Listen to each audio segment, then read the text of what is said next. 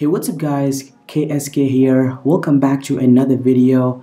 In this video, I will show you how to dual boot the latest version of Fedora 34, which comes with a Gnome40 alongside with a Windows 10. Now, this guide is one of the safest ways to set up a dual boot on any PC or laptop without any data loss. Also, at the end of this video, I will show how to remove a Fedora 34 safely from the dual boot if in case you don't like it. So do not skip this video or any step and make sure to watch the video until the end to avoid any confusion. Now keep in mind, this method is exclusive to UEFI users. For those who are using a UEFI or GPT combination on the existing desktop PC or laptop, then this method works flawlessly. Now, as per my testing, if you follow this video carefully, you will be able to successfully dual boot your PC or laptop with Fedora 34. For legacy BIOS MBR users, stay tuned, I will post another video in the upcoming days. So make sure to subscribe this channel and turn on the bell icon to receive the post notifications.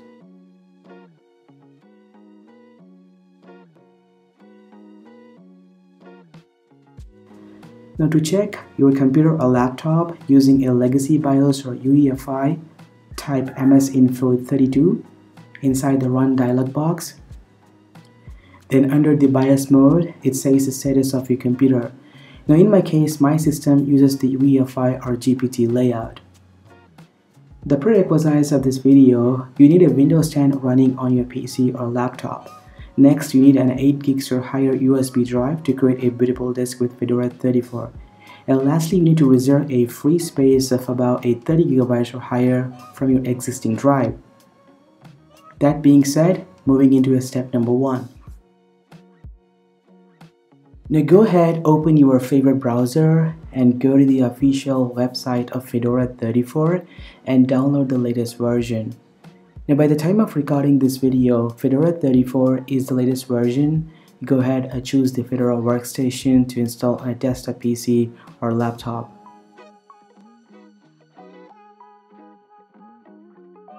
Next up, you need to go to this website and download this tool that helps us to create a bootable drive. Now it's time to create a partition for Fedora 34. To do so, right-click on the Windows logo, then choose Run and type a disk mgmt.msc. Now this will open a disk manager on Windows where you can list all of the connected drives along with their partitions. Now, as you can see, in my case, only one drive is connected. The drive 0 has 2 partitions only. We're going to use a drive 0 where Windows 10 has been installed and shrink the free volume. Now choose any partition from here to allocate a free space. Now in my case, I will shrink from the last partition, which is a C drive, and in your case it might be a D, E or F or whatever. Just choose the partition and right click. Now choose a shrink volume option and allocate a max of 25 GB or higher for Fedora 34. You can type the value in megabytes. Now in my case, I'm going to allocate a 80,000 megabytes, which is equals to 80 GB of free space, and click on shrink. Now this will create an unallocated partition.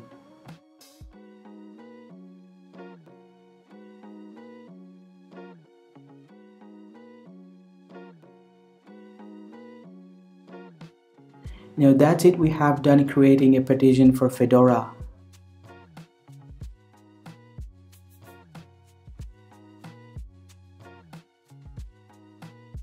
Now once it's done downloading all of the files, place it somewhere on your computer for easier navigation. Now go ahead and connect the USB drive to PC or laptop and open Balena Etcher.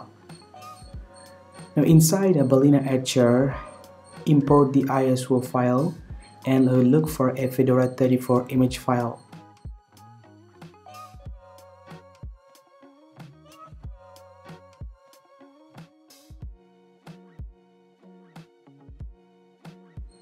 Then select the drive. In my case, I have an external SSD.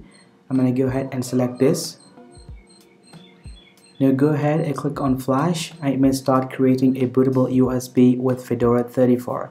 Now sit back and relax. The process will take some time depending on the writing speeds of your pen drive or SSD.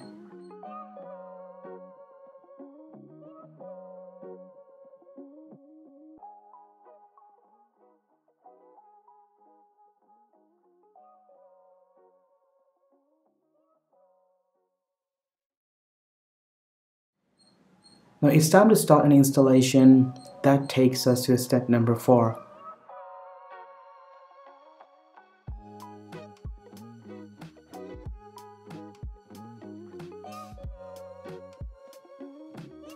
Now go ahead and reboot your computer.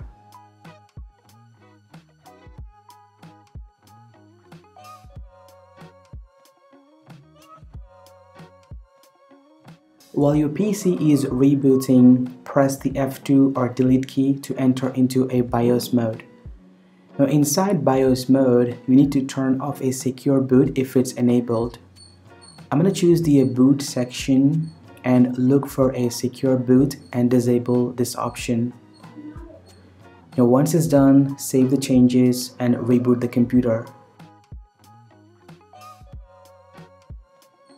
Now while it's rebooting, hold the F10 or F12 key on your keyboard to open the boot menu. Now here you can select the drive name. Now in this case, it is showing my drive as a Transcend, and I'm gonna choose this option to boot a Fedora installer. You can only use this boot menu option if your USB drive is not automatically booting into the Fedora setup. Now here choose a test and start Fedora option.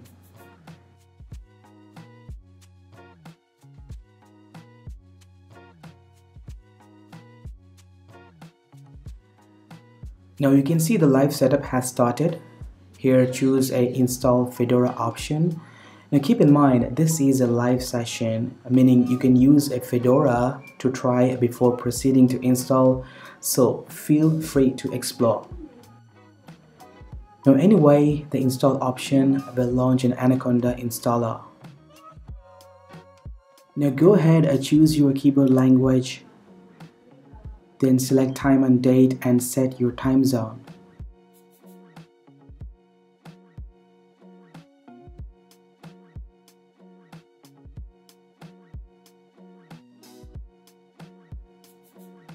Now select the installation destination option.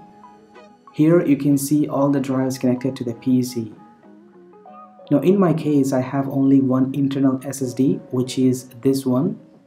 Go ahead and select your drive and choose the custom option. Now we are going to create a partitions for a Fedora manually. Now this will take us to this page.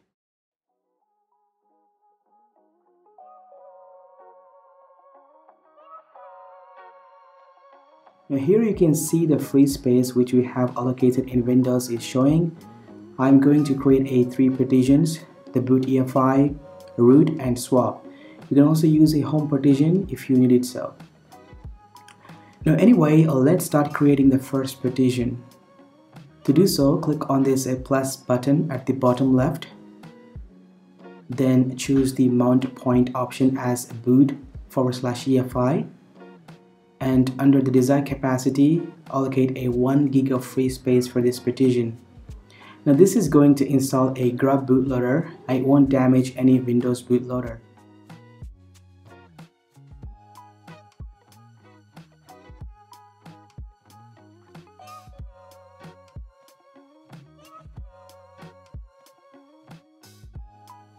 Now once it's done, time to create the main partition, root.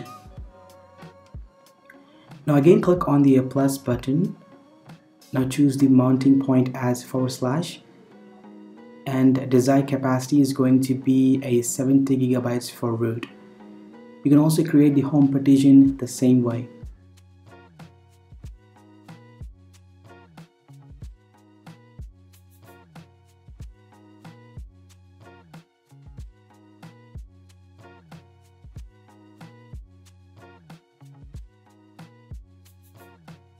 And lastly, we need to set up a swap partition.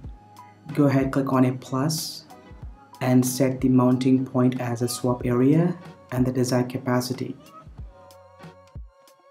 Now I will set the rest of the free space for swap. That's it. Now we have done creating 3 partitions that are essential for every Linux distro. Now if you notice here, the default root partition uses a BTRFS file system, and the rest of the other partitions are set to be using a standard partition. Now go ahead, click on done and accept the changes.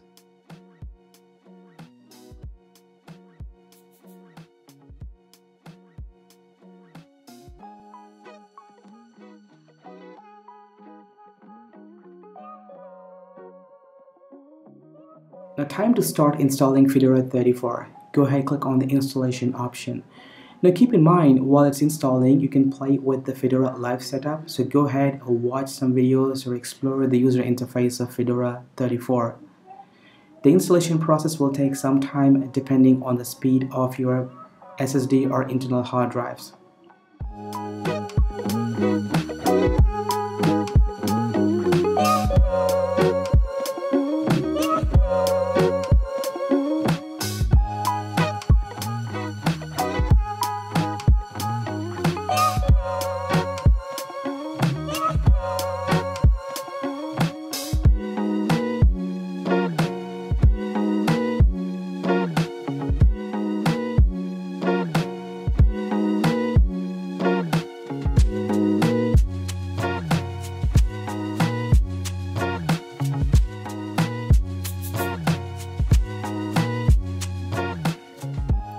Now that's it guys, the installation has been finished successfully.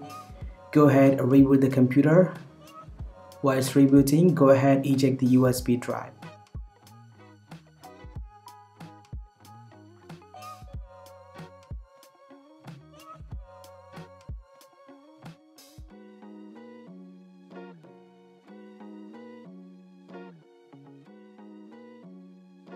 Now as you can see, it has boot into the grub bootloader. From here you can either boot into a Windows 10 or Fedora 34. Let's go ahead. For now, I'm going to choose to boot into a Fedora.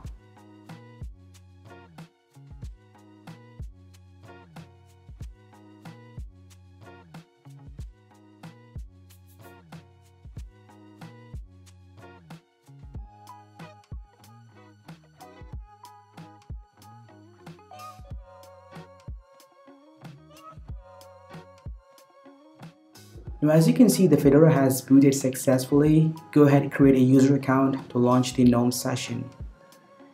And that's it. Now you can see Fedora has been running successfully.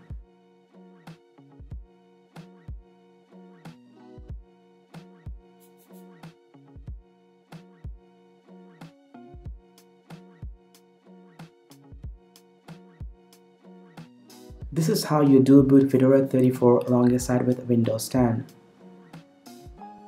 Now as a bonus part of this video, if in case you don't like Fedora 34 and decided to uninstall, then boot back to the Windows OS.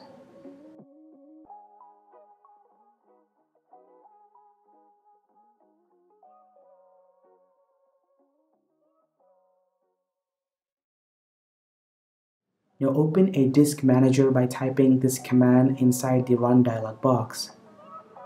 Now here in my case, and next to the C drive, there are 3 partitions are showing, which I need to delete each partition one after the other.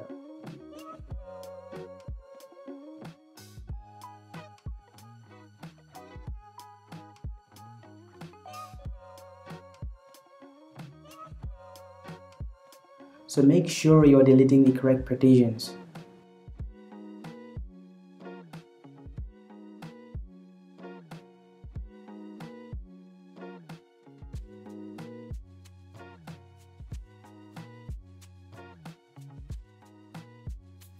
Now as you can see, I have done deleting 2 partitions which were root and a swap, but there is no option to delete the boot UEFI partition. It's expected, and we're going to take a command prompt help to remove this partition. To do so, go ahead, open a command prompt and run as administrator.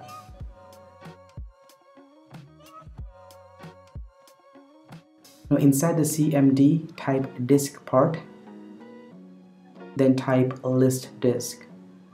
Now this will show all the drives connected to my PC. Now as you can see, drive 0 is the only drive connected to my computer where Windows are present. I'm going to go ahead and select this drive by typing a select disk 0. Now I'm going to type the list partition to view all of the partitions of this drive. If you notice carefully, partition 4 is the boot partition which we failed to delete from the disk manager, which is this one. Now as you can see, it's around a 1000 megabytes. Now we're going to go ahead and delete this partition. To do so, type this command to select this partition and make sure you have selected the proper partition. Now type assign letter is equals to X to mount this partition. Then type this command to delete it permanently.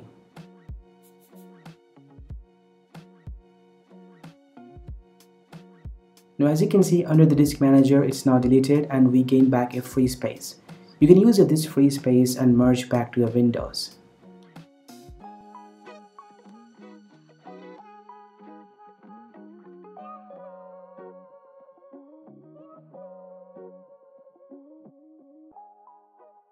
That's it. Now we have successfully removed a Fedora 34 from Do Boot. If you restart your computer, it should boot your system directly into a Windows 10 and you won't face any grub issues. Now this is how you properly set up a Do Boot on your Windows computer with Fedora 34. So let me know what you think in the comment section down below. So if in case you like this video, hit the thumbs up button down there and don't forget to subscribe to this channel and consider clicking the bell button to get notified whenever I post a new video. Thanks for watching this video. It's been KSK Ryle. I'll catch you in my next one. Peace.